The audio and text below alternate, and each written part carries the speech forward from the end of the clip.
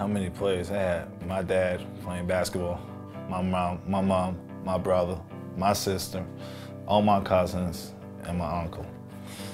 And I started playing soccer because I was born in Uruguay. It's a soccer country, so I started playing soccer, but then I moved to basketball. My parents always tell me, do whatever you want. If you want to do sports, you can play basketball, you can play soccer, whatever you want, whatever you feel good.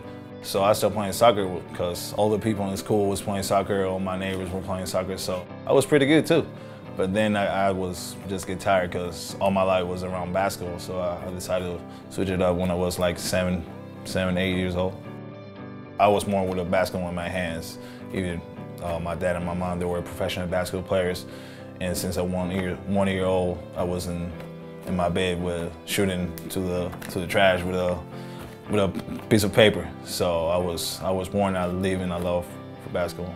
Me and my dad, I was going with him to practice, every game. I was with the basketball under my arm. I was following him everywhere. He's really competitive. Even if we're still trying to play one-on-one right now, he's trying to cheat or trying to foul me, trying to do dirty stuff.